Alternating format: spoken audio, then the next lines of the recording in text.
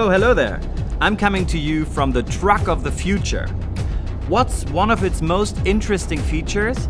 It doesn't need me.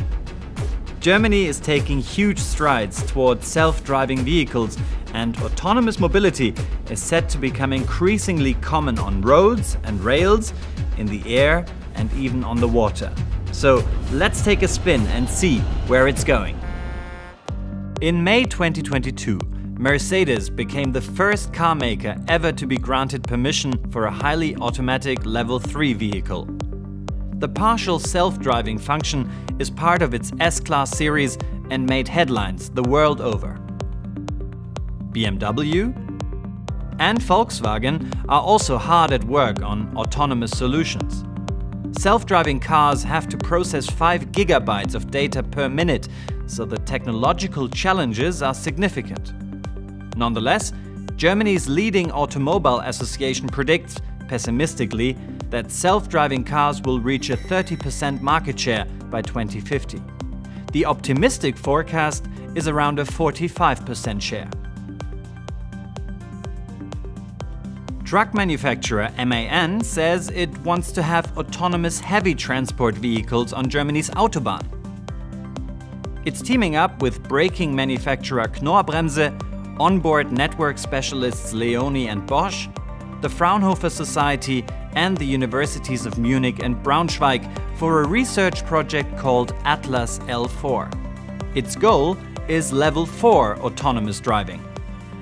The technology is fast advancing. It's really accelerating in recent years. All big players are in, the OEMs, the suppliers. We see also a lot of new companies, startups entering the business on autonomous driving and trucking. Also, legislation is picking up, so there's no reason anymore to blame legislation for less progress.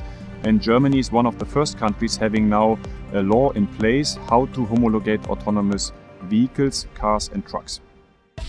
What goes for the road also goes for the rails.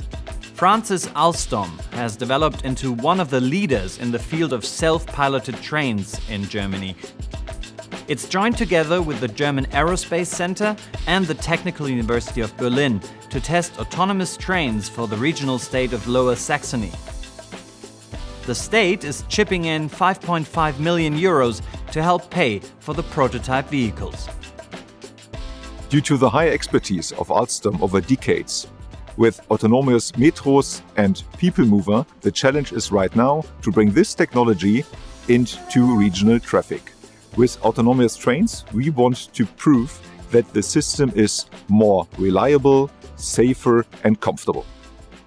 Autonomous flight encompasses everything from drones to air taxis to full-fledged planes, and efforts to make it a reality are going on literally across the country. For example, there are test stretches in Kamenz and Kochstedt in the northeast and in the Stuttgart area in the southwest. Lilium, Volocopter and Joby Aviation are 3 well-known startups developing autonomous air taxis.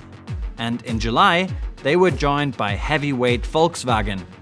It unveiled its Wemo passenger drone, nicknamed the Flying Tiger. The aircraft uses technology developed in VW's autonomous driving program.